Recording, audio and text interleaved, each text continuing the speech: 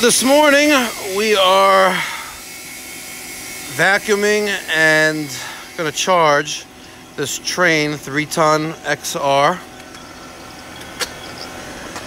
system that we just finished a line set on.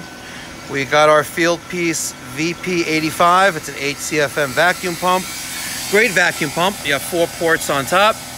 I got the iPad running AccuTools BluVac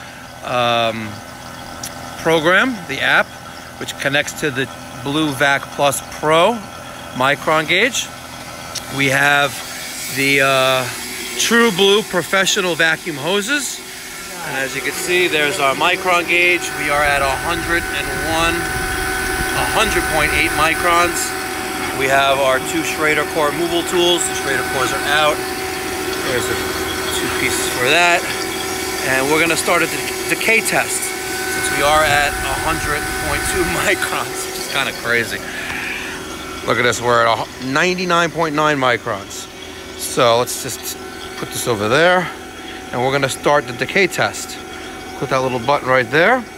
It'll say confirm isolation. Make sure those valves are closed, which we'll do right now. So we'll close this one. We'll close the one right below it. And we'll start decay test. We're still under 110. We're 108.5.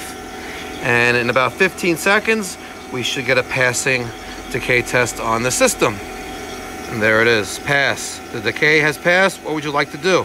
We will finish and save. And then we will release the charge up from the condenser by opening the 2 king valves and move on to the next.